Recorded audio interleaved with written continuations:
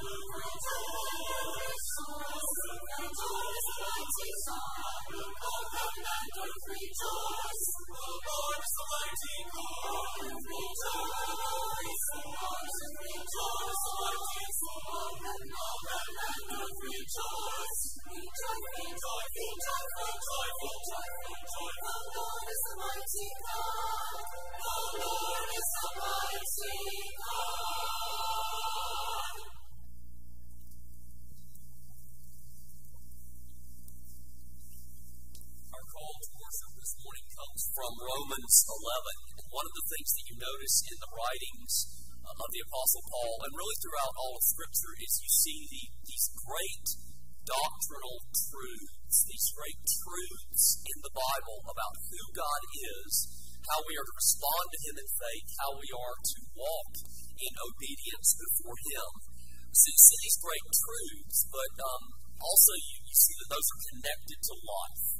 That the Scriptures regularly bring us back to not just these truths about God, but how we are to live before Him and ultimately how we are to praise His name.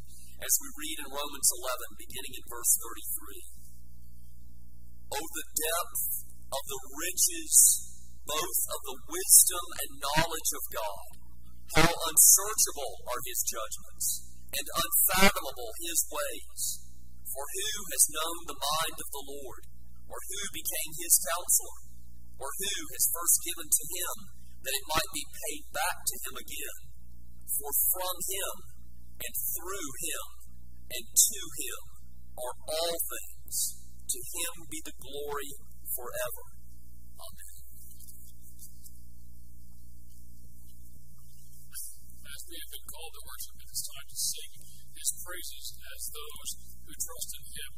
First, what we'll do this morning is, this hymn is probably unfamiliar to most of you, so what we'll do is we'll have the choir sing the first verse in unison so you can hear it first, and then we will respond by singing everyone together, starting on the first verse again, and singing through all 5 verses. So let us stand and sing together hymn number 174, "O Christ our King, Creator, Lord." Again, the choir will sing the first verse, and then you will join us on the first verse again afterwards.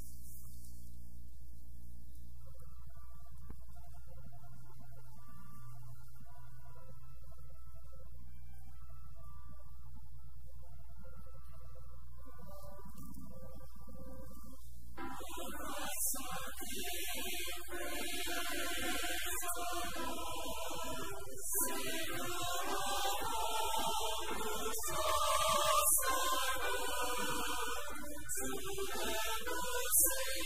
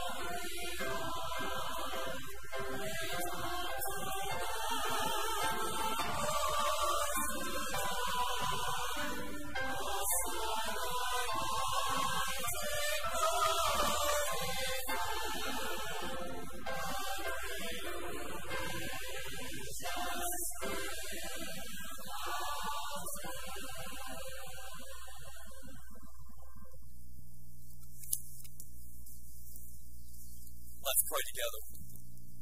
Glorious and eternal God in heaven, we praise you that you will reign for all of eternity. We praise you, Father, for from you, through you, to you are all things. To you alone be the glory in Christ Jesus. Lord, you have redeemed us. You have purchased us out of darkness. You have placed us over in the kingdom of your beloved Son, that we might be your people, that we might give you praise. And so help us to do that now, Lord, in a way that honors and glorifies you alone, but also in a way that our souls are nourished and we more closely reflect the character of our Heavenly Father. Through Christ our Savior we pray. Amen. Be seated.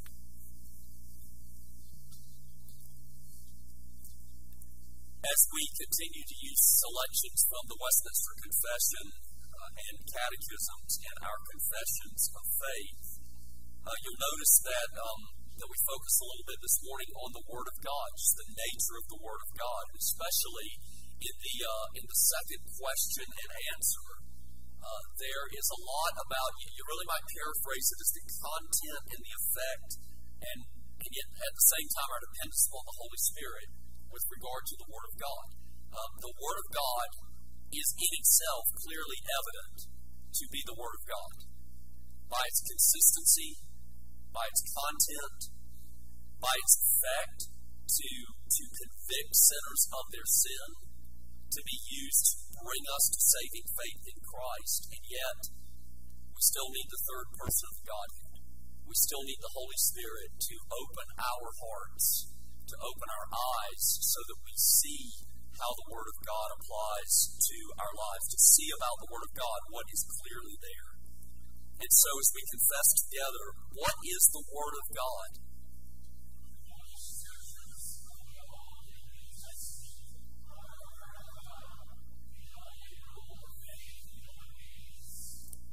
How doth it appear that the Scriptures are the Word of God?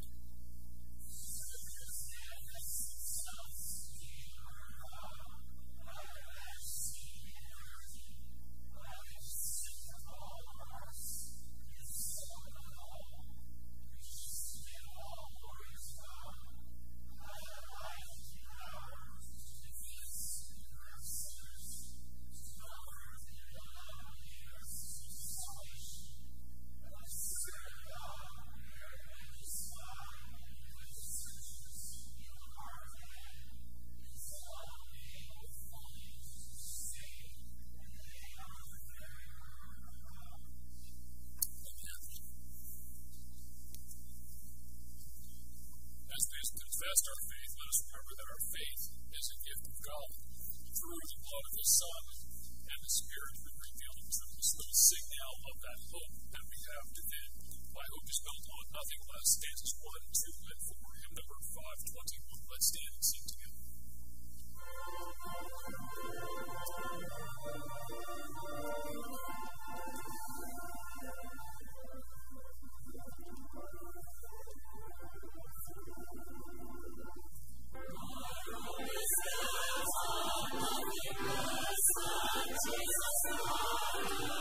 Righteousness,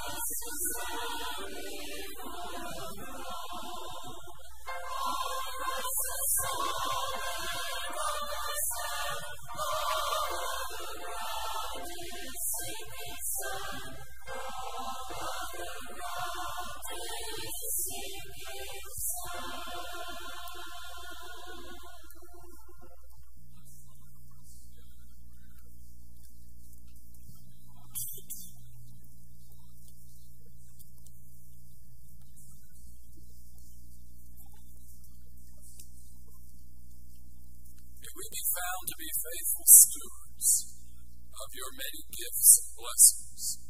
May our gifts be used to further the work of your kingdom, so that those around the world may sing the very words which we have just sung. My hope is built on nothing less than Jesus' blood and righteousness. Accept our gifts today, and we give them with great thanksgiving through Christ our Lord. Amen. You may be seated.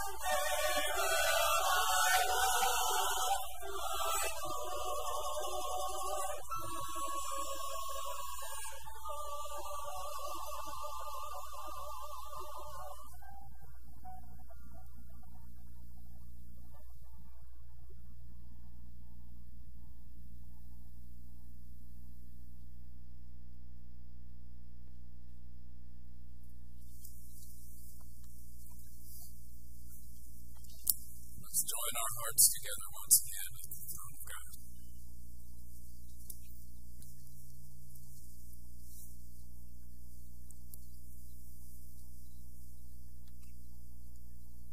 Lord, how we rejoice today in your presence with us. And we come before you to acknowledge humbly our dependence upon you. How we thank you for the joy that is ours in Christ. And we pray that you would incline our hearts fervently and regularly to love you and to embrace your will for our lives. We come before you today because you have enjoined us to come and to bring our request to you. Lord, you have promised that you would show us great and mighty, marvelous works that we know not. If we come asking and seeking and knocking, you are the God who works on behalf of his people to accomplish his purpose in and through us, to bring glory to yourself. And now we pray, Father, that we might, in every way as a church body, proclaim the Lord Jesus Christ as Savior and Lord to this community and to the world. How we thank you, Father, for the promise that you are slow to anger and a God who abounds in loving kindness, because we find ourselves so often in need of forgiveness, so often as we pray that you would search our hearts to see if there be any hurtful way within us. We ask that you would turn us from our sin and wickedness, that we might repent, and that we might once again walk in righteousness. We come before you as sinners, Lord, redeemed sinners, but those who know that you have died and shed your blood through your Son on our behalf. And now we pray, Father, that we might take this to heart, the love that you have for us, and may our response always be to love you with heart, soul, mind, and strength, and to love our neighbor as ourselves. Our Heavenly Father, we come seeking to do your will, thankful for the opportunities that you place before us to minister to one another and to this community. And before us now is the opportunity to reach out to our covenant children and to those children in the community and to bring the gospel message to them so that they would grow strong in the Lord and in the strength of his might. We pray for all of those who have volunteered to lead and direct in Vacation Bible School. We pray for the registration of children, and we pray that hearts would be opened. Eyes see for the first time that Jesus Christ is Lord, that you love the world so much that you gave your only begotten Son, that whoever believes in him should not perish but have everlasting life. We do not take for granted, O Lord, that this gospel message has penetrated to the degree that it should even within the church. But we pray, Father, that children and young people would grow to love you as their personal Lord and Savior. We pray, Father, that as we train and seek to spread the gospel around the world, that you would bless the ministry of those who have been here as interns, those who have ministered and have been called forth to labor for you. We pray on their behalf that they would reach many hearts with the gospel message. We thank you, our Father, for the knowledge that your word is true. Not one word has ever failed of all your faithful promise. know that it has been breathed out of your mouth for our benefit.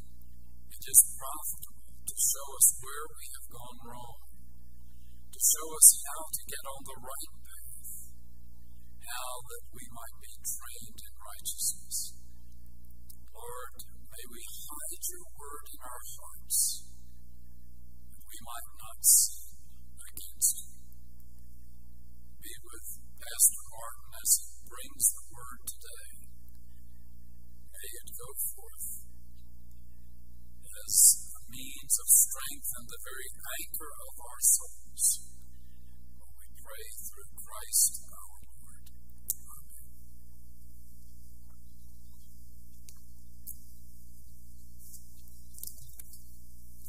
If you notice that every Sunday we sing just before the pastor preaches, and it's to prepare our hearts to receive the word that he has for us.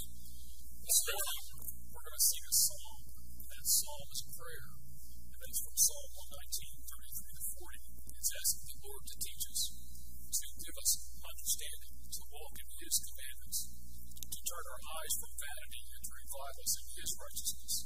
So again, this is a setting of Psalm 119, 33 through 40. Let us sing it together that our hearts might be prepared to receive this word from the pastor. Teach me, O Lord, your way of truth. Hymn number 149. Let's stand and sing together.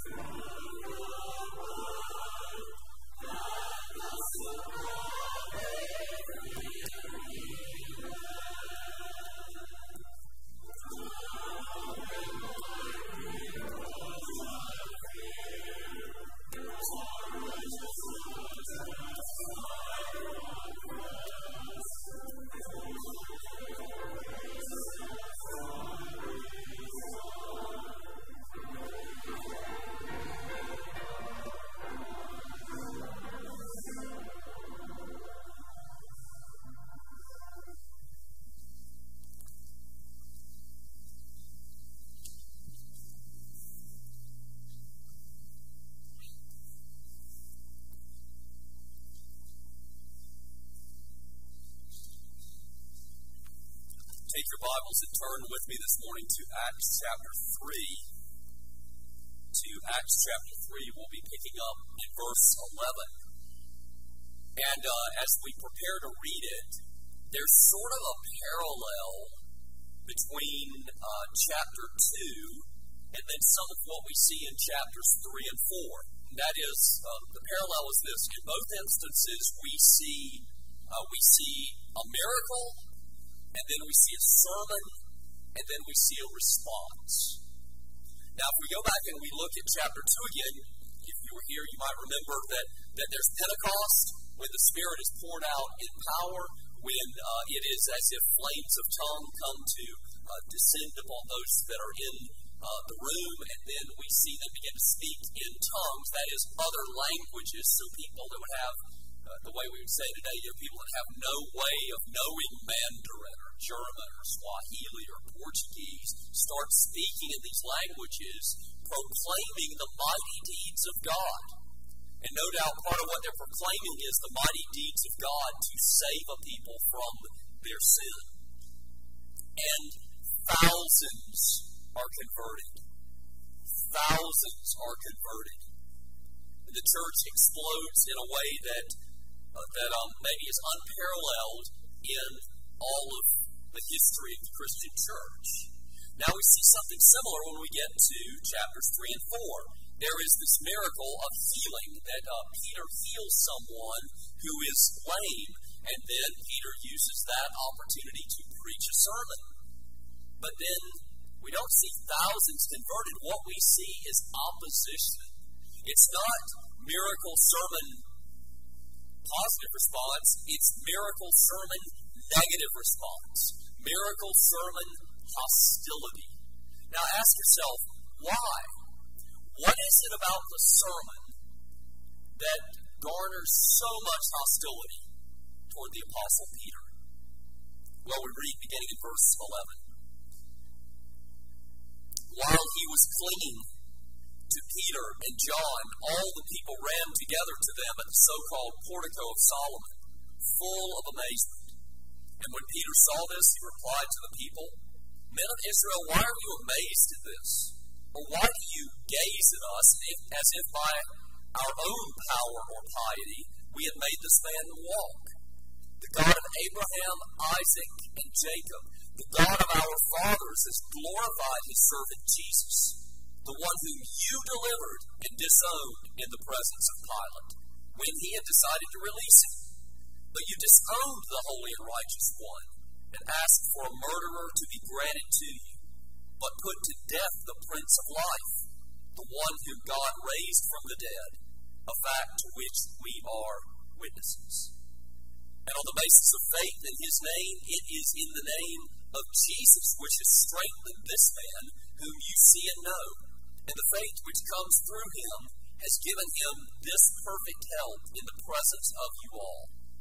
And now, brethren, I know that you acted in ignorance, just as your rulers did also.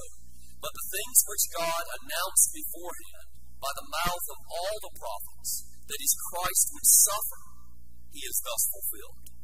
Therefore repent and return, so that your sins may be wiped away, in order that times of refreshing may come from the presence of the Lord, and that he may send Jesus, the Christ appointed for you, whom heaven must receive until the period of restoration of all things about which God spoke by the mouth of the holy prophets from ancient time. Moses said, The Lord will raise up for you a prophet like me from your brethren. To him you shall give heed to everything that he says to you. And it will be that every soul that does not heed that prophet shall be utterly destroyed from among the people. And likewise, all the prophets who have spoken from Samuel and his successors onward also announced these things. It is you who are the sons of the prophets, and the covenant which God made with your fathers, saying to Abraham, And in your seed all the families of the earth shall be blessed. For you first God raised up his servant, and sent him to bless you, by turning every one of you from your wicked ways. Let's pray together. Father in heaven, we do pray again that you would lay open our hearts, and that by the help of your Spirit, you would enable us to understand. And not just understand, Lord, but to take to heart, to see that this passage is about us. This passage convicts and confronts us, but that this passage also offers hope and blessing to us. Through Christ we pray. Amen. You know, in Christian circles, we talk often about giving our testimony. And by that we mean speaking about how we came to know Christ, or what we mean when we say that we're a Christian.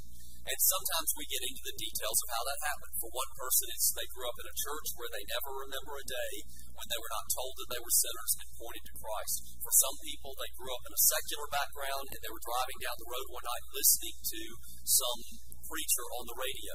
For some, they were in a hotel room and they picked up one of those Bibles that was sitting there and they read through it. And for others, it was the testimony of a friend or someone that they knew.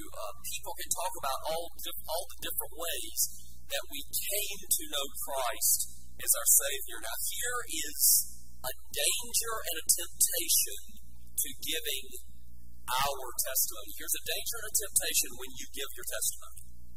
It is that you can talk too much about yourself. You can talk about your experience rather than Christ.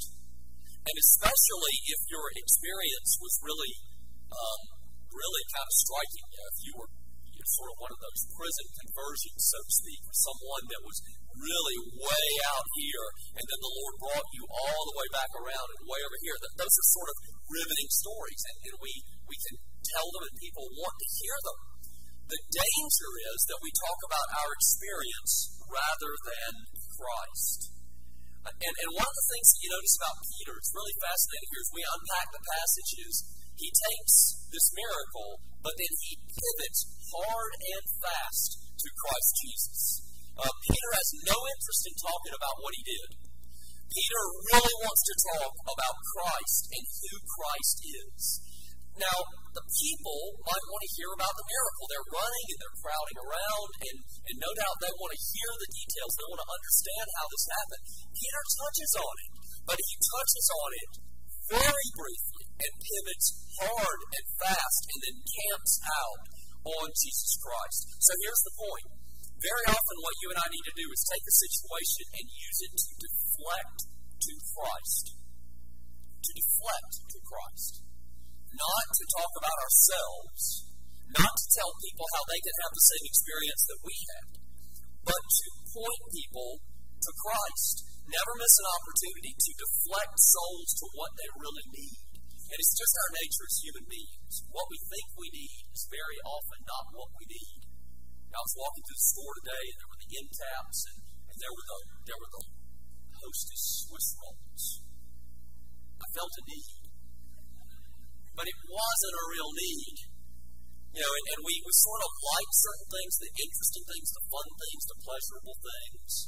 But sometimes that's not what we need. And people will often talk religion, or they'll want to understand how somebody's life changed, but what they really need to hear about is Christ. Never miss an opportunity to deflect souls to what they really need. Notice first in verses 11 through 13, Peter deflects from the miracles to the Messiah. He deflects from the miracles to the Messiah. Notice the man is clinging to Peter and John. This man who has been healed now, this man who has stood up and walked and begun to leap and to give praise to God, he's now clinging to Peter and the others. And the people are running to them in the portico of Solomon. You can picture the scene, can't you? All of it, this crowd is just running and gathering around to see what's happening. But notice what Peter says in verse 12. Men of Israel, why are you so amazed? That's kind of a funny thing to say, isn't it? I mean, a man who was lame from birth is now walking. Why are you so amazed? Well, a lot of reasons, humanly speaking, we might be amazed. But then Peter, again, he moves quickly, says, why are you amazed? As if by our own piety or our own power or piety we have made this man walk. Why do you think that by our power, by something inherent in us, because we're really special and powerful and gifted in some way, why do you think that that's why this man is walking? Why do you think that by our own piety or our own godliness, our own virtue, why do you think that by being exemplary moral examples, we would, by being virtuous, do you think that that is how this man is walking?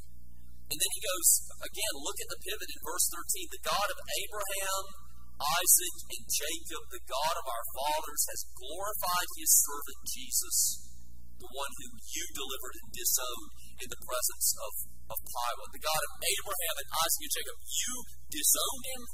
We'll come back to this in a moment. You in fact, you had him murdered, but God has raised him up. God has glorified him. God has glorified Jesus. And we touched on this morning in Sunday school. Jesus is a name that essentially means God saves. Christ is a title that means Messiah or Anointed One. And so Jesus Christ is the one who is named God Saves because he will save his people from their sin. And he is the Messiah in that he has been anointed by God to save his people from their sin. So when we talk about Christ Jesus or Jesus Christ, we're using both a name and a title. But what Peter says here is you delivered him over and you disowned him. God has glorified him. And the miracle you see flows from the glory of Christ Jesus. The miracle cannot be separated from the exaltation of Christ, because all that the apostles are doing is they are reflecting the miraculous powers of Christ, because they are representing Christ to tell sinners they need Christ and what Christ has done to save them from their sin. So again, Peter is not basking in the glory of telling the story of what he did. You know, you see those things sometimes, don't you? Some man chased a purse snatcher down the street and tackled him, or somebody, you'll see it on the news, and sometimes you'll even see funny ones. It's some guy without a shirt standing out in front of a store telling about how he was just walking down the street and he saw something, he jumped into action, and he was able to save this person, and he was able to help that person. Well, that's not what Peter is doing at all. Peter has no interest in having the mic stuck in his face so that he can talk about what he did. He simply pivots. He deflects to Christ. One of the things that you see throughout the pages of the New Testament is people trying to worship the servants of Christ rather than worship Christ. Trying to venerate the servants of Christ rather than Christ himself. If we were to sort of go through the New Testament in Acts chapter 10, you remember that Peter is sent to the household of Cornelius, and when he walks in, Cornelius falls at his feet in veneration. Cornelius falls at his feet to worship him. And what's Peter do? Peter says, get up. Don't do that. I'm a man just like you. Or later, Paul and Barnabas in chapter 14 when they're in Lystra, and for whatever reasons, we'll explore that when we get to it in months, but for whatever reasons, they want to see Paul as Hermes, and they want to see Barnabas as Zeus. And when Paul and Barnabas are instrumental in effecting certain miracles, then what we see is they want to offer sacrifices. They want to worship Paul and Barnabas. And Paul and Barnabas are appalled. They tear their clothing. They run into the midst of the men. They say, do not do this. I mean, this is the paganism to which you've been enslaved your whole life. This is the thing of which you need to repent. We are not gods. We're bringing to you a message of the way that the one true God saves sinners. Or then in Revelation, at the very end, and I get a little bit amused that John messes up on this repeatedly before angelic creatures. In Revelation 19, John falls down before one of the angels to worship him. The angel's like, don't do that, get up. And then at the very end, in Revelation 22, same thing. And he's told, don't do that. You don't worship an angel, you worship God alone. So Peter deflects from the miracles to the Messiah. Peter is he's an apostle, and you can make an argument, one of the more central apostles in the formation of the Christian church. And Peter deflects attention from himself. Peter does not want the attention on him. So there are quick reminders. Never seek glory for yourself. Never seek glory for yourself. And beware when you like the glory people are trying to give you. Never seek glory for yourself. Ananias and Sapphira, they try to seek glory by acting like they give something that they don't. We'll see that in a few weeks. And we know how it ends for Ananias and Sapphira. Herod Agrippa I allowed the people to simply call out to him in chapter 12, the voice of a God and not a king, the voice of a God and not a king. And you remember God struck him so that he died horribly. Now, Herod didn't do anything except let them praise him. don't let people praise you. I know Herod's a wicked man and all of that, but you and I should never want praise for ourselves. The point is never to tell our story. I get a little bit amused. Listen, I'm not saying Facebook's sin or even updating your story on Facebook. That's not sin. But I find it a little bit funny that and even from family members, they will pop up, so-and-so has updated their story. And I often think, my story's just really boring. I don't really think I'm going to update my story. Years ago, you remember when blogs became common and people were starting to keep blogs and they were giving their opinion on a lot of things. I came home one day and I told my wife, I don't think I should blog. Because I don't think there's anybody anywhere in the world going, I wonder what Marty thinks about this. I think I'll jump on his blog and get his perspective. I mean, just, he cares. Not about me, maybe about you, but not about me. Never seek glory for yourself.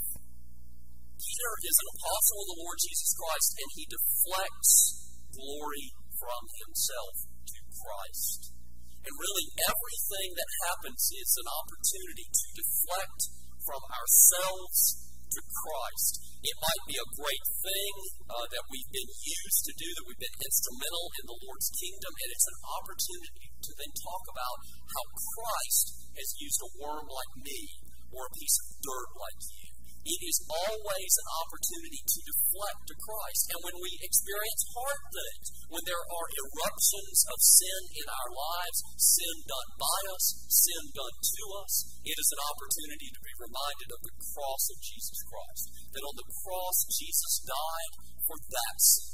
That Christ died for that sin that you've committed or that struggle that you continue to have. If you're in Christ, that means he has paid the penalty for it once and for all. That gives us great hope. That transforms the way that we deal with struggles. So never miss an opportunity to deflect souls to what they really need. Peter deflects from the miracles to the Messiah. But that does not mean in verses 13 through 15 that he doesn't really press the point that they are more than a little guilty. It is our tendency when we say hard things to people, we don't want to offend them. I mean, unless we just like offending people, that's a different hard issue. Sermon for another day. But most of us, we don't like to offend people, and we don't like the conflict. And we fear how people will respond if we say something to them that we know is going to be pretty confrontational. But Peter is in some ways more confrontational in this sermon than he was in the one in Acts 2. He says 4 times, he says, you did this, you did this, you did this. Look at verses 13 through 15. He says, the God of Abraham, Isaac, and Jacob, the God of our fathers, has glorified his servant Jesus, the one whom you delivered. He goes on to say, the one whom you disowned in the presence of Pilate. When he had decided to release him, Pilate, who was a wicked, brutal, sometimes vicious pagan magistrate, wanted to cut him loose. And you manipulated it so that Pilate would have him killed. He goes on in verse 14, but you disowned the holy and righteous one and asked for a murderer to be granted to you, but put to death the Prince of Life, the one whom God raised from the dead, a fact to which we are witnesses. You disowned the holy and righteous one. You asked for one who took human life to be released, and you had murdered, put to death, the author of life. Do you see the contrast that Peter is painting? He's saying this is how glorious and good and majestic and holy Christ is, which shows all the more how wickedly you acted against him. It was the cross was the greatest sin in all of human history. Not the garden, not the sin of Sodom and Gomorrah, not the sin of Babylon or any other place that you and I might, any other wicked times and places that we might find in the Scriptures. The cross was the greatest sin in history. And Peter's saying, you didn't just mess up a little bit. You killed the Lord of life. You killed the second person of the one true God. And yet, that was the will of God. That was the plan of God. But you're more than a little guilty. Do you understand today that you're more than a little bit guilty? I mean, you haven't just made some mistakes and some bad decisions. You decided to do what a dark heart wanted to do. You made a bad decision because you decided, according to a pattern of thought, that was not to give glory to the one true God. You know, we all want to think that we're really not that bad. I recently told my wife I'm a bit of a fitness fundamentalist, so I run.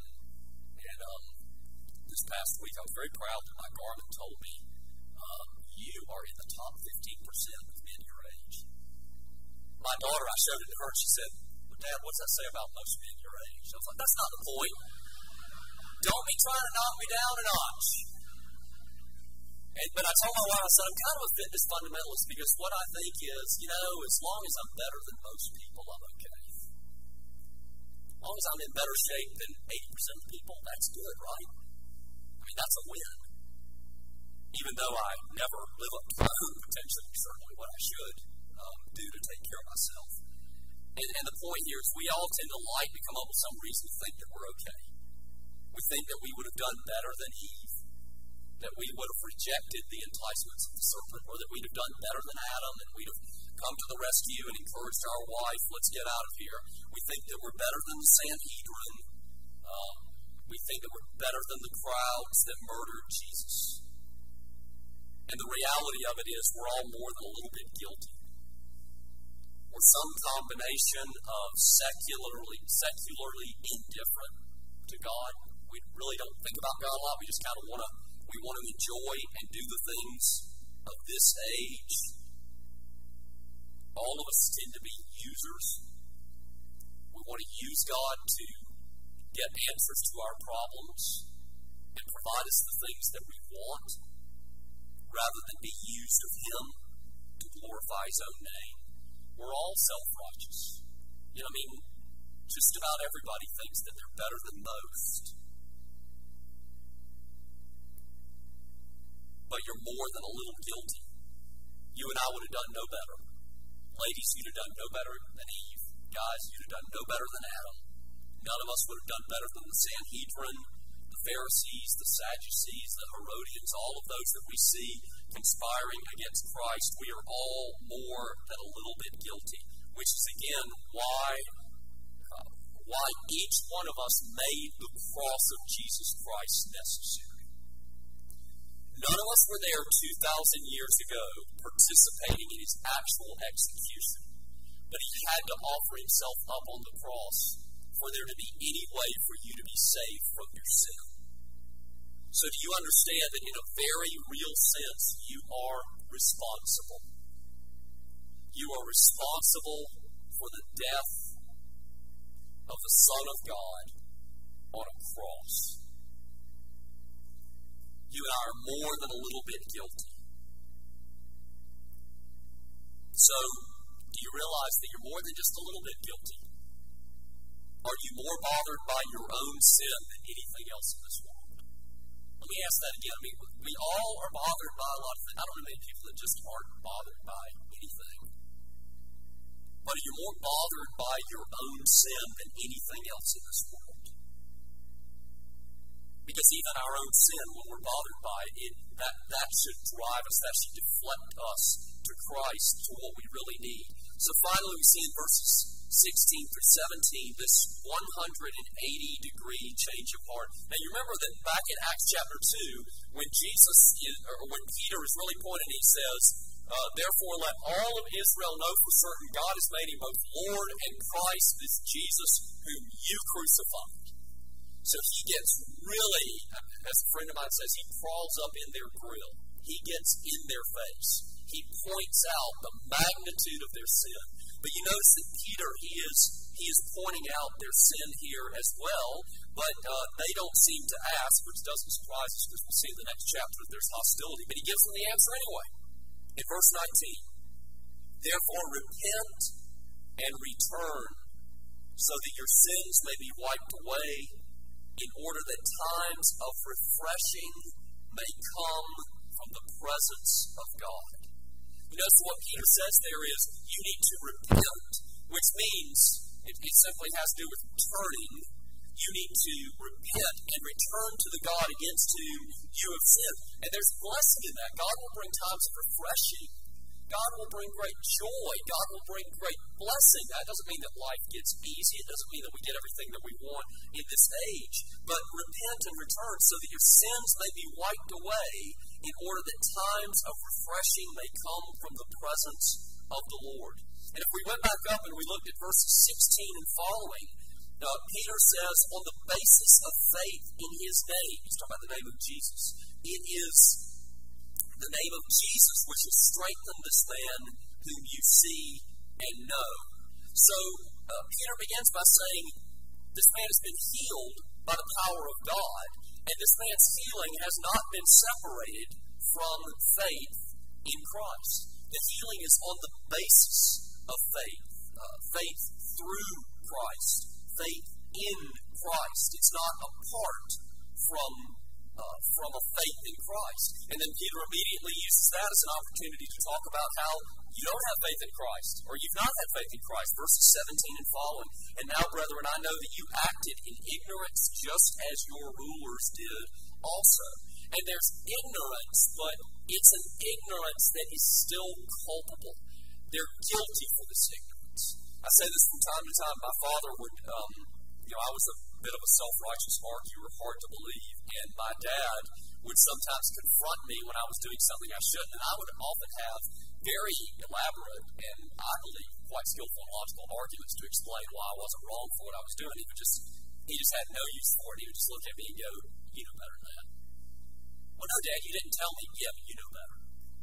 Well, maybe I didn't know better. Well, then you should have known better. So there was no, Dad's arguments were not nuanced. You should have known better.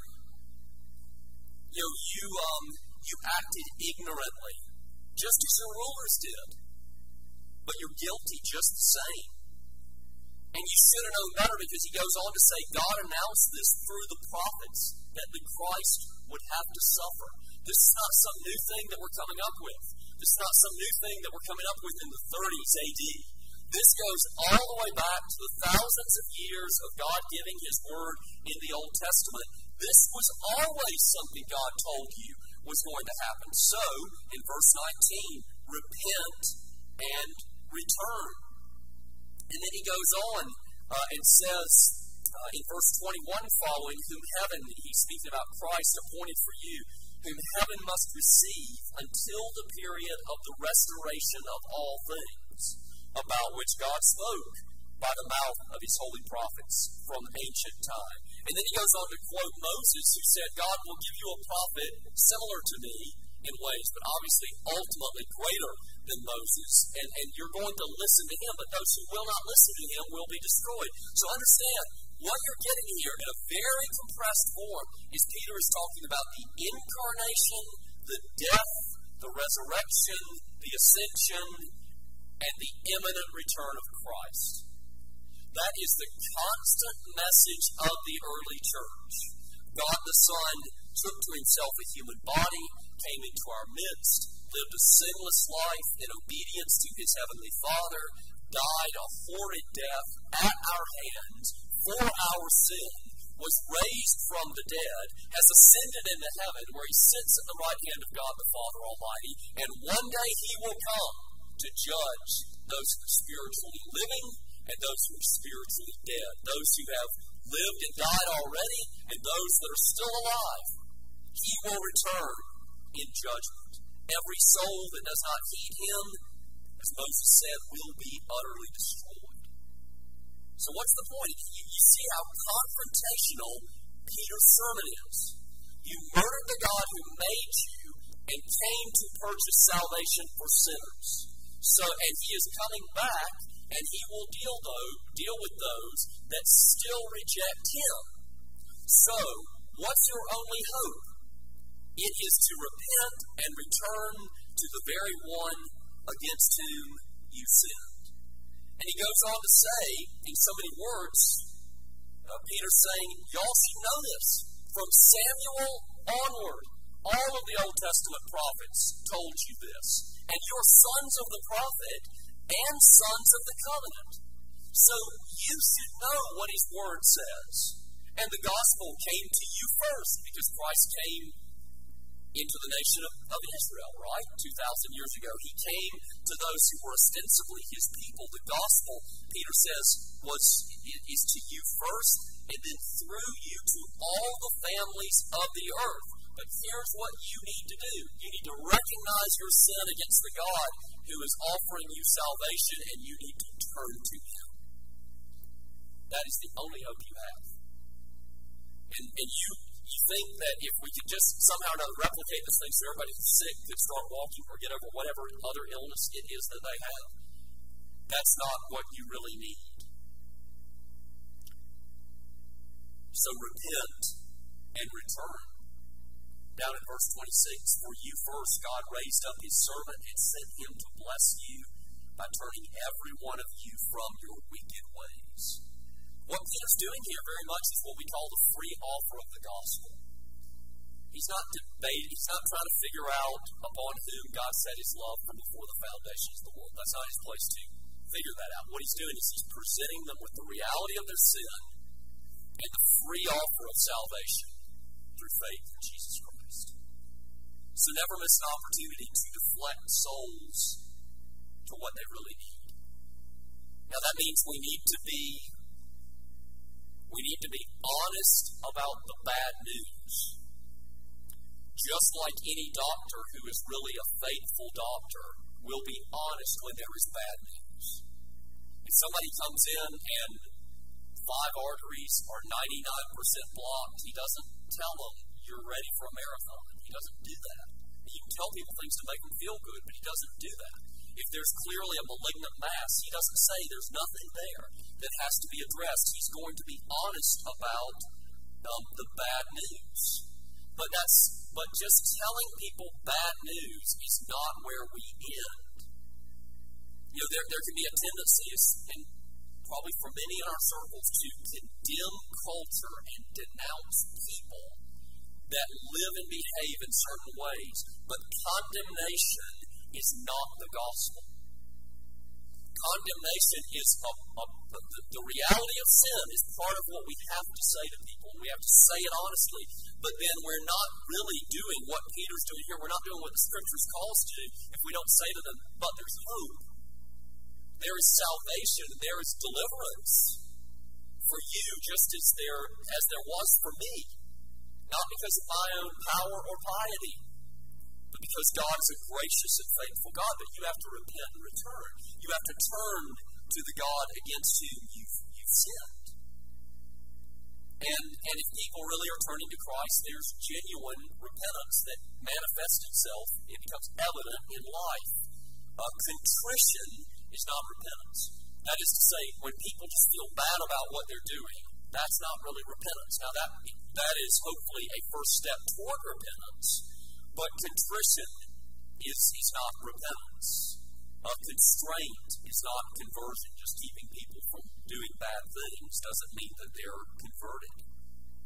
Repentance is turning from and to, and those things always go together. Turning from our sin to God with a desire that He would save us and deliver us from it. So never miss an opportunity to deflect souls to what they really need. There are always eruptions of sin in this world, in this fallen and twisted world. But when we see those eruptions of sin, it is an opportunity to talk about the universality of sin in the human race, except for Jesus Christ, and it is an opportunity to speak about God's mercy and what He has done to deliver us from sin and to send times of refreshing and to bring us into His presence. But here's something really interesting. If you ever thought about this, the world, with this message of good news, of salvation by grace through faith in Christ, the world has nothing like it, because all the world can do is this: it can only condemn or turn a blind eye. Let me say that again. The world can only condemn or turn a blind eye. It can turn a blind eye and say, well, I don't think it's really a problem. But if God says it's a problem, then it's sin before God, and that's what matters. It doesn't matter what the world says, or the world can condemn. And someone in an article in the last couple of years, and some of this had to do with social media and all of that stuff, somebody said, what you see in the world now is there is no forgiveness. If you did something 15 years ago and showed up online, it doesn't matter if you've been converted, repentant, gone to make amends, utterly changed, reject that way of thinking. Somebody will drag it out, put it up in front of everybody, and say you're still guilty. And the good news of the Scriptures is, I can be guilty and forgiven. The gospel is the only thing that gives us the ability to say, yeah, what I did was horrid. The way I've lived is twisted. But Christ died on the cross to atone for my sin, and by the power of His Spirit, He has delivered me from that sin. And that's the hope that Peter holds out. That's the hope that we hold out. Repent and return so that your sins may be wiped away in order that times of refreshing may come from the presence of the Lord. Never miss an opportunity to deflect souls to what they really need. John Stott, in one of his commentaries, he tells, speaking to the director of a large mental health institution in the UK, and he said at one point, this director, who I assume was a Christian, said to John Stott, I could send half of my patients home tomorrow if only they could find forgiveness. I could send half of them home tomorrow if they could just find forgiveness. But the world just keeps reposting the video. And the devil loves for you to watch that video. And says, but this is what you are. The gospel says this may be what you are, but it does not have to be what you continue to be. The gospel says that may have been true of you, but you have been washed, you have been cleansed, you have been forgiven, you have been sanctified. Never miss an opportunity to deflect souls to what they really need. Let's pray together.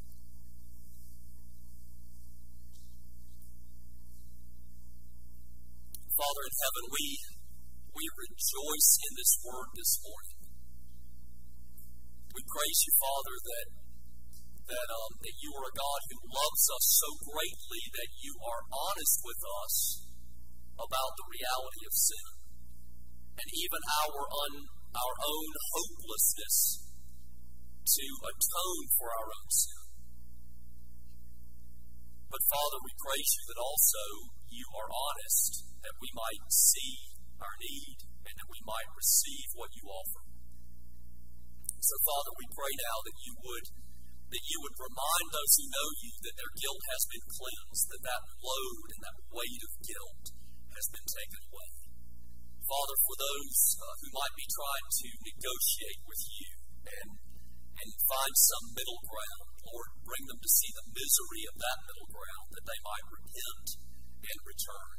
Lord, give us grace as we speak to those who don't know you, that we would not merely speak words of condemnation about them or even to them, but that we would, with love and a broken heart, speak about the reality of sin, but also, Lord, point them to the only one that can take away sin. And we praise you, Father, for the gift that has been given for our salvation. Through Christ, in His name we pray. Amen.